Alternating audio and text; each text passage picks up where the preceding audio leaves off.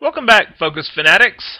In this video, I will be talking about modifier commands and modifier macros.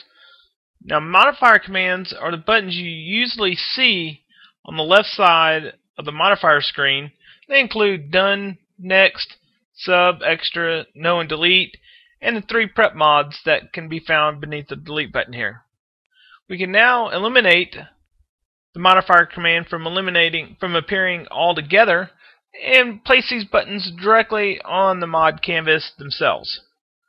We've also made it possible to use modifier macros to display the various information you see along the top here. You can see the house salad is the menu item that we are modifying. Dressings is the name of the modifier canvas. The minimum and maximum are the minimum and maximum number of mod units that must be ordered for the item. The current is the number of modifiers currently ordered, and the remaining is obviously going to be the number of modifiers you can order before you reach the maximum. Okay, so this is going to be a view of our standard modifier screen. So now let's just jump in and show you a few customized ones using these new features here. We'll go ahead and ring up a Texas porterhouse. You'll notice right off there is no modifier command. There is no modifier commands down the side here.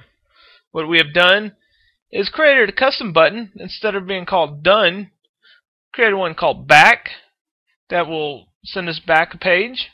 And the only command that we saw fit for our steak temps was going to be delete. And of course, we're using a macro to name our temperatures across the top. So let's move on to our next modifier screen. We'll go ahead and order medium rare. This is a little bit different. We still have our back and delete buttons. But now you'll see choose 2.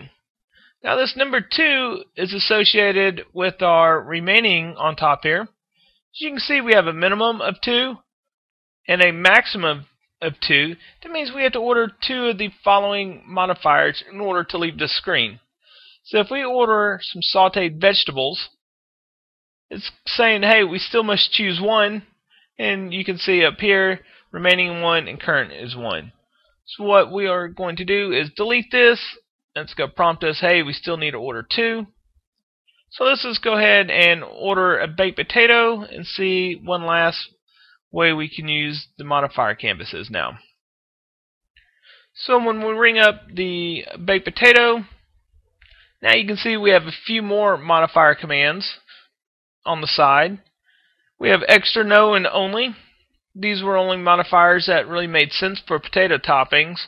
You wouldn't really have sub butter, and we don't really need any prep mods because this is about all the options that you can modify a baked potato with. So we'll say, okay, we'll just take only butter on our potato. We're good to go. So we can just simply click back, and that'll return us back to our order. So that's how it looks at the front end. Let me show you how to set everything up now. What we've done in our demo here is actually created a modifier cheat sheet, if you will, a little canvas. It has a list of all the modifiers, and it also has all our modifier commands, so you can simply copy it and then paste it on over to your next canvas that you want to create a modifier canvas, making it really easy for you. And you can also see we have our mod header. And we are using the modifier canvas macro up on top here, so you don't actually have to label your modifier. You don't have to actually label it. The software will do it automatically for you. So you can just simply highlight all these, copy them, and paste them to whatever modifier screen you want. And in order to prevent the modifier commands from being displayed on the screen, it's part of the canvas setup itself. You'll see we have 3 different levels. We can do an item level, which could be your normal order taking screens. Your modifier is going to include the commands down the side. Or we can have the modifier with no commands, meaning we have a blank canvas, we can do whatever we want to with it. And of course we have our standard prep modifiers over here, 1, 2, and 3. And then you'll notice over here we have italicized the format button. So if you click on that, oops, clicked on the wrong one there. If you click on your label here, the caption is italicized. You can simply click on that, and that's going to say, it gives you a little cheat sheet of all the macros you can do. The %B is going to be the tab name. You can put that on here. Your foreign currency, we can do the modifier canvas name. We can do the number of minimum modifiers that need to be ordered. The actual item, menu item that you're modifying.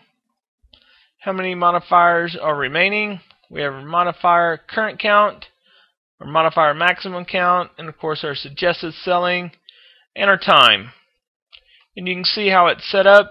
It's simply a label, and you just put the appropriate macro inside the caption there.